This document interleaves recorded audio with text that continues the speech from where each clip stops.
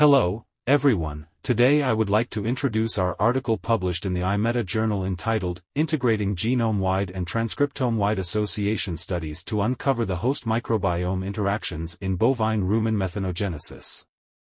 We know, the composition of rumen microorganisms in cattle is affected by many factors, one of which is host genetics. In this study, we aim to elucidate how host genome and rumen microbiome affect rumen microbiota composition and abundance, thereby regulating methane emissions from dairy cows.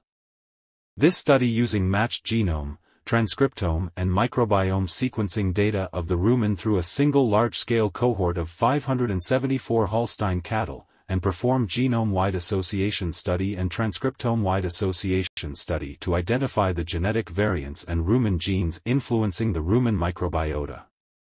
Firstly, the composition and abundance of rumen bacterial and archaeal taxa from phylum to species levels were analyzed, and the differences in community diversity and structure between bacteria and archaea were compared. Secondly, we constructed interaction network of taxa at the genus level to identify the core dominant genera. To investigate whether host genetics impact the rumen microbiota, a correlation analysis was performed between host genetic kinship and microbiome similarity using the mantle test. We then evaluated the heritability of 317 microbial features, and found approximately 70% of taxa had significant heritability. These heritable bacterial taxa more than 50% belong to firmicutes. We investigated the association between genetic variants and heritable taxa abundance traits using genome-wide association study and identified 43 significant SNP taxon associations.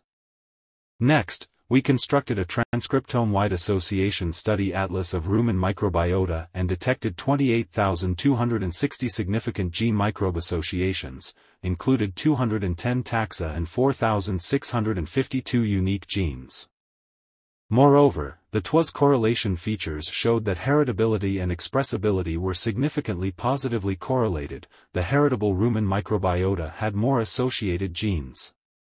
Compared with random microbiota, rumen core microbiota had higher heritability, expressibility, and more TWAS genes.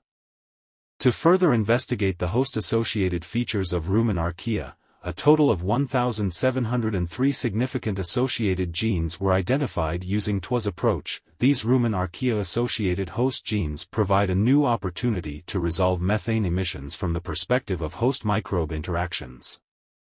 In addition, we want to discover promising genes and microbes in methanogenesis, so we established a comprehensive relationship network among host rumen genes, rumen microbiota, and rumen volatile fatty acids with methanogenic archaea. From our above multiple correlation analyses, we found that several host rumen genes enriched in starch and sucrose metabolism pathway were positively related to acetic acid-producing bacteria and 4 methanogens. These high expression of the rumen epithelial amylase and glycogen genes leads to a shift in rumen fermentation towards acetate-type fermentation, which increased hydrogen production and in turn enhances the abundance of Methanobrevibacter. In addition, another genes were positively correlated with propionic acid-producing bacteria and negatively correlated with 4 methanogens. When these genes for rumen epithelial hydrogen ion transport oxidative phosphorylation are highly expressed, the pathways for hydrogen utilization in the rumen increase, thereby reducing the abundance of Methanobrevibacter in the rumen. Overall, we systematically evaluated the host genetic basis of bovine rumen microbiota. We found that a more direct relationship between rumen gene expression and rumen microbial abundance. Our results highlight that TWAS is a promising method for determining the host and microbiota associations at gene level.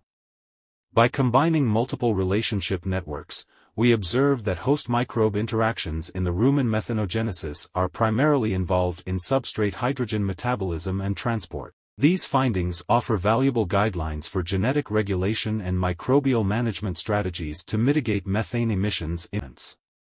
That's all, thank you for your listening.